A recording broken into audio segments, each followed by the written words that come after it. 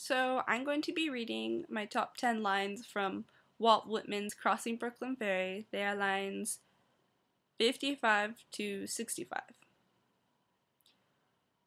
What is it, then, between us? What is the count of the scores or hundreds of years between us? Whatever it is, it avails not. Distance avails not, and place avails not.